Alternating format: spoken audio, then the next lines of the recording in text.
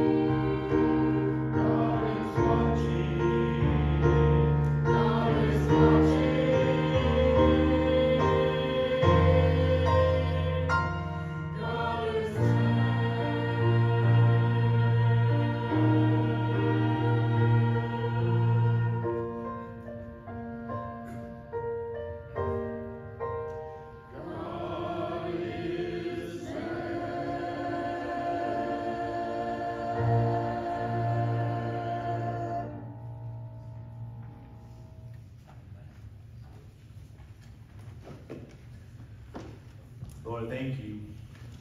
It is true that you are there. You will never leave us and you will never forsake us. You're with us always to the very end of the age. That is one of your promises that we cling to every moment of every day. And for that we give you thanks and we give you praise. In Jesus' name we pray. Amen. Well, this morning we're going to continue on our series looking at forgiveness. There's an insert in your bulletin. If you can grab that out, there's a pen, pencil, the pew in front of you. Last week we looked at the 4 myths or lies of forgiveness that oftentimes we believe that prevent us from coming to that place of forgiving people who have hurt us or wronged us in life. Today I want to look at the 4 truths of forgiveness that we need to come to terms with, that we need to realize, that we need to engage. It's based on Colossians 3:12 through 15, where the Apostle Paul says this: "Therefore, as God's chosen people, holy and dearly loved, clothe yourselves with compassion, kindness, humility, gentleness, and patience. Bear with each other and forgive one another. If any of you has a grievance against someone, forgive as the Lord forgave you. And over all these virtues put on love, which binds them all together in perfect unity. Let the peace of Christ rule in your hearts, since as members of one body you were called to peace, and be thankful." I love how the Apostle Paul talks about clothing ourselves and putting on these virtues. Because when you put something on, that's what you're known for. And as followers of Jesus, what are we known for? We should be known for these things so that when people think about followers of Jesus, the first things that pop into their mind are, oh, you mean the people who are kind, who are gentle, who are forgiving, who are compassionate? Remember, Jesus described his heart as gentle and humble. Is that what we're known for? When people look at us, this is what they should see. Because that's what people saw in Jesus. And Jesus forgave people. And we are called to do the same. How beautiful would it be is if we're people who don't know Jesus out there in the world, if the first thing that popped up into their mind when they thought about those who claim to follow Jesus is, man, those people are forgiving. The heart of God is about healing and wholeness, forgiveness. And that's what we need to be about too, as his followers. And it starts here in this room in community with one another, recognizing that God has forgiven us. And so therefore we're called to forgive one another. So what are those truths of forgiveness? The first one is this: forgiveness is a process. Forgiveness doesn't just happen overnight. Sometimes it takes a while. It's a process. I was a youth pastor for 12 years. And I remember one Wednesday night, I was talking to my high school students about the importance of forgiveness.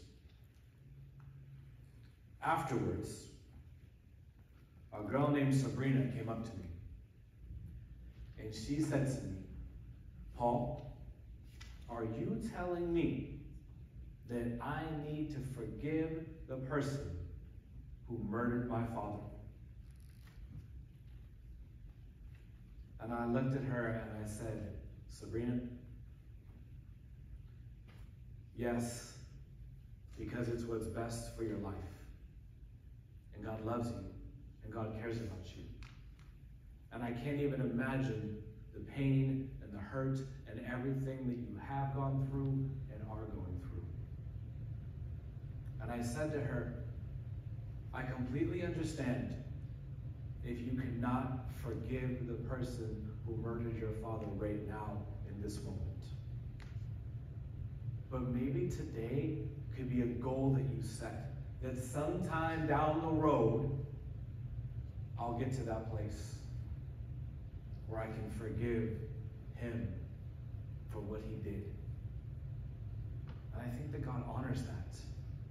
Even if you can't forgive in the moment because the hurt and the pain and the woundedness is just so deep that it's going to take a while to get there. Said Sabrina, God honors that. May it be a goal.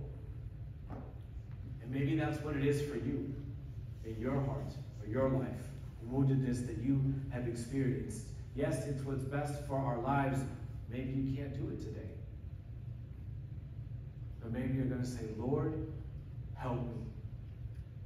Lord, give me the strength. Give me the courage. Give me the faith. Work with me, Lord, so that I can get to that place at some point down the road.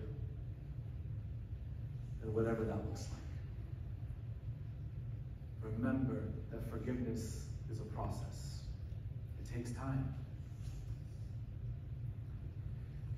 There is an acronym that I absolutely love that has been so incredibly helpful for me in my walk with Jesus that I want to share with all of you.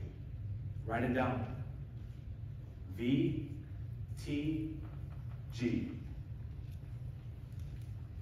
The V stands for vision. The T stands for time. And the G stands for grace. VTG. This is what Jesus gave the disciples. He started off in Luke chapter 4, and he said, "The Spirit of the Lord is upon me. He's anointed me to preach good news to the poor, to set at liberty those who are oppressed, to give sight to the blind, to proclaim the year of the Lord's favor." What was Jesus doing at the beginning of his ministry? He was casting vision for what he would do, for what he would be about. And that's exactly what you see him doing throughout his life, is casting out demons, giving sight to the blind, proclaiming freedom, setting people free. That's the vision that he gave to the disciples as he began life with them. And then over the course of the 3.5 years, he gave them time to figure it out, to discern it, to live into that vision. And then he gave them grace when they failed, when they didn't understand, when they messed up. What we have to understand is that that's what God gives to us. A vision for forgiveness, for hope, for renewal, for new life, and he gives us time to get to that place. And he gives us grace when we fail along the way, because he loves us as his kids. And we have to give that to ourselves. Sometimes it's easier to give grace to others than it is to ourselves. Vision, time, and grace. It's a gift that God gives to each and every single one of us. We must receive that gift and give it away to others as well, because it's what God has called us to do. The vision of forgiveness, the time that it takes to get there, and the grace along the way that is needed that God gives to us. But forgiveness is more than a process. Forgiveness is essential. Matthew chapter 5, verses 38 through 39, the Sermon on the Mount. Jesus says this: "You have heard that it was said, an eye for an eye and a tooth for a tooth. But I tell you, do not resist an evil person. If anyone strikes you on the right cheek, turn to them the other also." You know what's interesting is that when the Bible was written, turning the other cheek was a symbol and a sign of forgiveness. So what Jesus is effectively saying to the earliest followers is that when somebody wrongs you, it is absolutely essential for you to turn the other cheek and to forgive right away, as fast as you can. And if it takes time to get there, then so be it. But forgiveness is absolutely essential for us as followers of Jesus. It is what we need to be known for, because that's what Jesus was known for in his life. As he cried out from the cross, "Father, forgive them, for they know not what they do." Forgiveness is essential because it stops the vicious cycle of hatred and anger and violence and vengeance. It frees us. Remember, because forgiveness isn't about the other person. It's not for them. It's for us. It sets us free from the anger, from the bitterness, from the hatred. It's essential for our relationship with God. It's essential for our relationship with one another as we live together in community.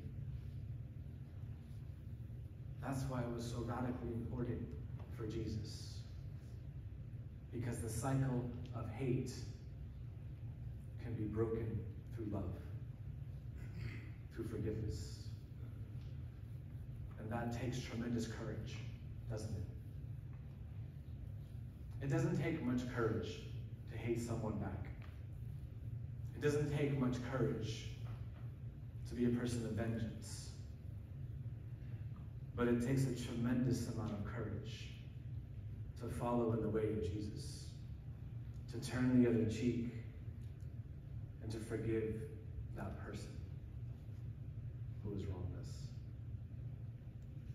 But as we said last week, sometimes that act of forgiveness will bring conviction into their hearts and into their life. Maybe it will wake them up and have them come to their senses, so they would come to that reality and that truth and reflect upon themselves and maybe what they need to change. Forgiveness is not only essential, it is healing. If we confess our sins, he is faithful and just and will forgive us our sins and purify us from all unrighteousness. Therefore, confess your sins to each other and pray for each other so that you may be healed. The prayer of a righteous person is powerful and effective. You know, I used to read that verse where it says the prayer of a righteous person is powerful and effective. I think, well, you're not talking about me, because I don't always feel very righteous, very holy, very special. I'm talking about someone else. But then the Lord revealed something to me. The truth is that all of us are righteous.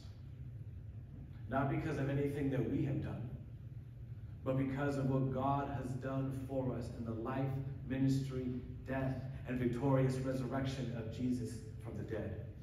God has made us righteous through the shed blood of his son Jesus on the cross. And so when he looks at us, he sees his son, and we are washed, and we are pure, and we are holy in his sight. We have been made right with God. He has forgiven us of all of our sins, past, present, and future. And therefore, our prayers are powerful and effective. We need to believe that. Jesus was a man of deep prayer. God imaged for us, modeling for us what we are supposed to do in our lives. He's praying in the garden. He's praying on the mountain. We are called to be people of prayer and believe in faith that our prayers are powerful and effective. And one of the things we need to do is pray for healing. And healing comes through forgiveness. Jesus is the Savior. The word Savior comes from a Latin word. Salve is a healing ointment that we put on wounds. The word salvation comes from a Greek word, sozo, that literally means healing. Jesus is the Savior because he is the healer. He has come to bring salvation. In other words, Jesus has come to heal our relationship with God, to heal our relationship with one another, to heal our relationship with the world. And it comes through forgiveness. Because God wants what's best for our lives. He wants wholeness. He wants flourishing. He wants resurrection. He wants new beginnings. And the truth is that this comes when we forgive ourselves, when we forgive others, and when we choose to confess our sins to each other and pray for each other so that you may be healed. Because there is power in naming things. Forgiveness names the wrong that was done. And then at the same time, it sets us free to move forward into the new beginning that God has for us. That's the healing power of forgiveness. There's a tension where it holds that which is in the past and yet sets us free to a new beginning, to a fresh start of what God has in store for us as his people. Not only is forgiveness healing, forgiveness is a choice. You know why? Because the heart of forgiveness is love. Because that's who God is. That's the one controlling, dominant attribute that we read about in Scripture. That God is love.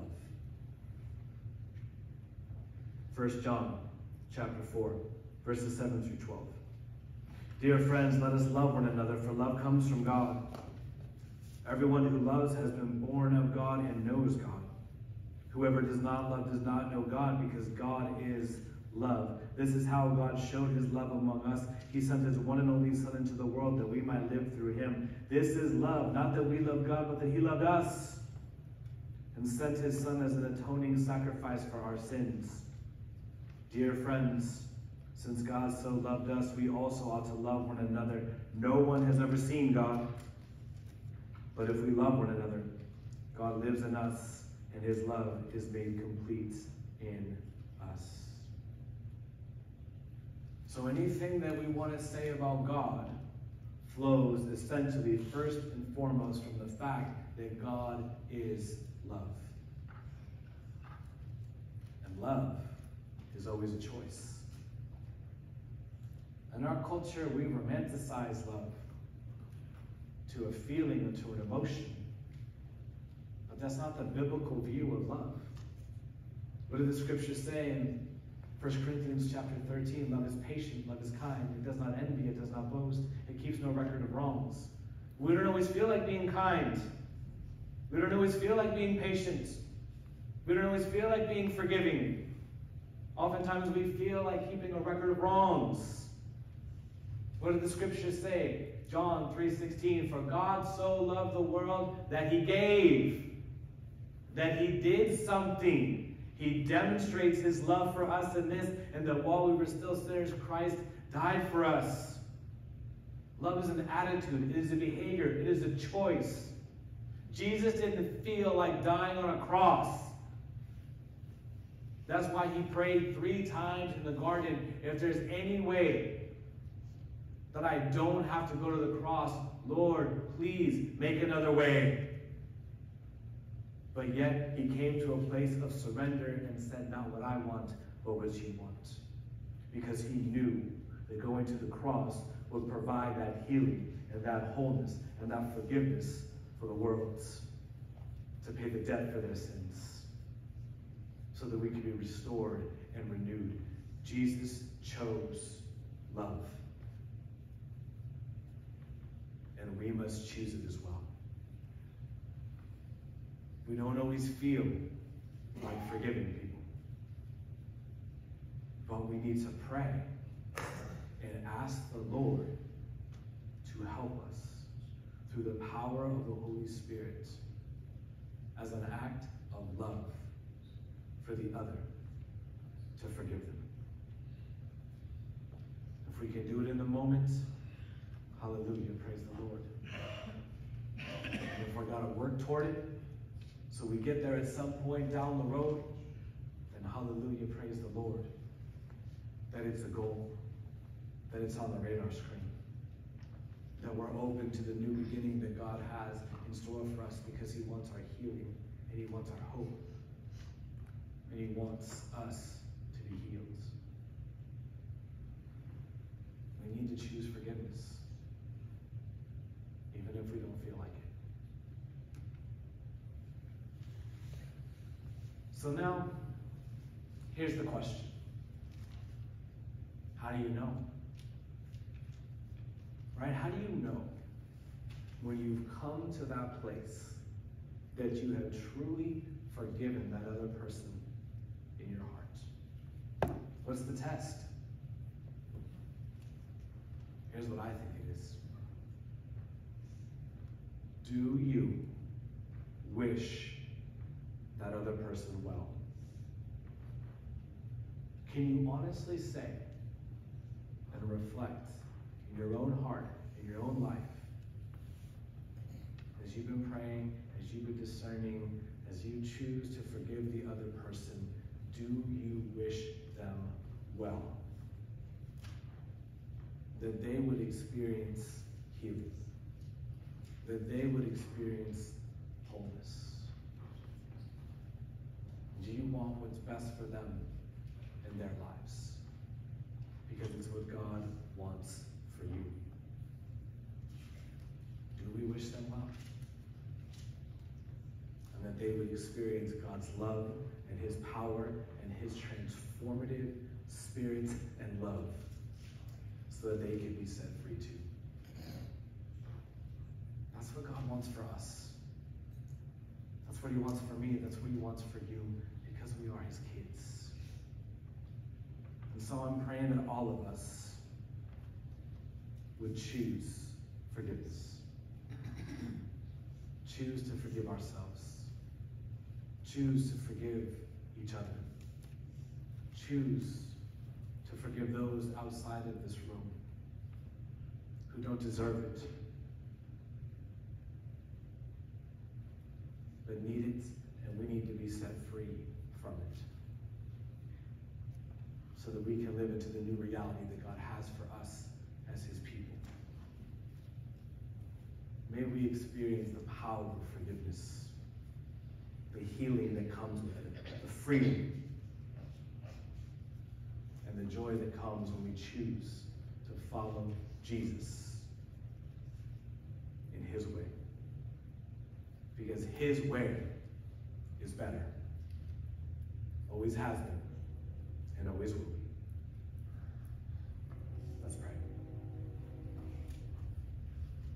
Lord, I just thank you for the witness that we have in Jesus of Nazareth, and how he modeled the power of forgiveness to all those around him. And so I pray that we would consider it and the power that it could have in our lives to set us free, to heal us, to unite us to you, to unite us to one another, and to help us move in your spirit, kingdom, authority, and power together as a faith family. United in your love, united in your grace, united in your compassion, ready and open and excited for whatever new things you have in store for us as we seek to reach the community with the good news of Jesus and the gospel and the hope that only you can truly provide. God, we love you. And thank you for your grace that is sufficient for us, for your power is made perfect in our weakness. God, we love you. In Jesus' name we pray. Amen.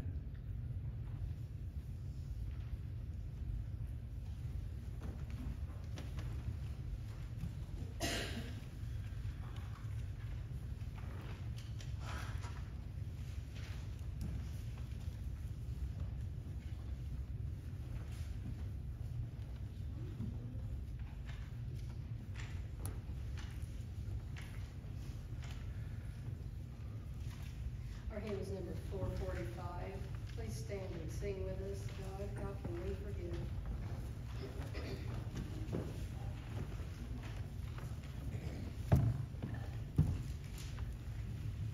Thank you.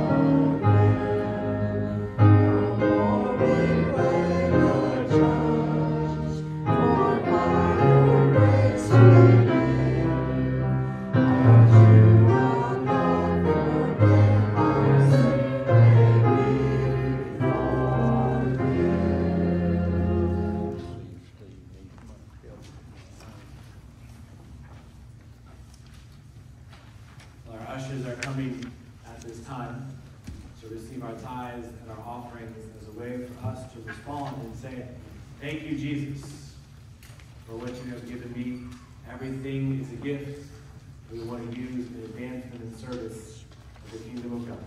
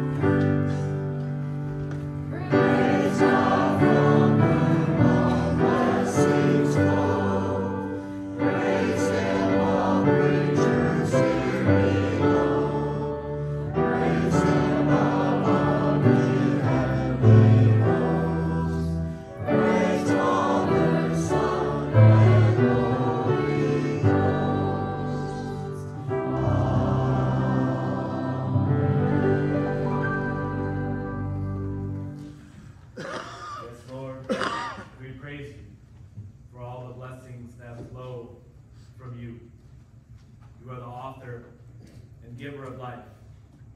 And so we just pray that what has been given will be used to enhance life, to encourage the life of people in our community, that they would experience your love and your grace, your compassion, and your forgiveness afresh and anew. God, we love you. In Jesus' name we pray. Amen. Let's sing together. 441, hear the good news of salvation.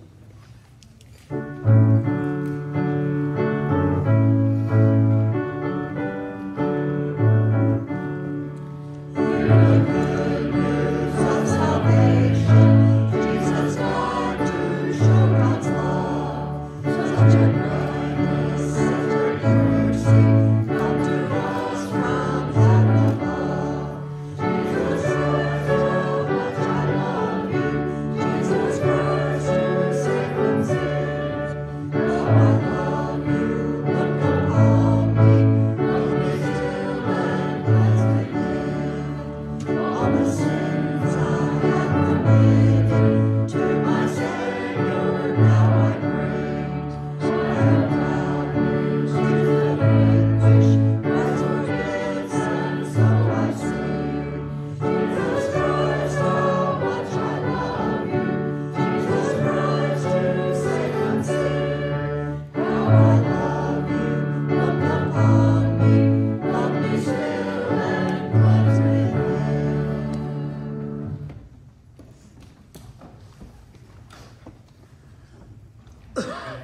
with Romans 15:13.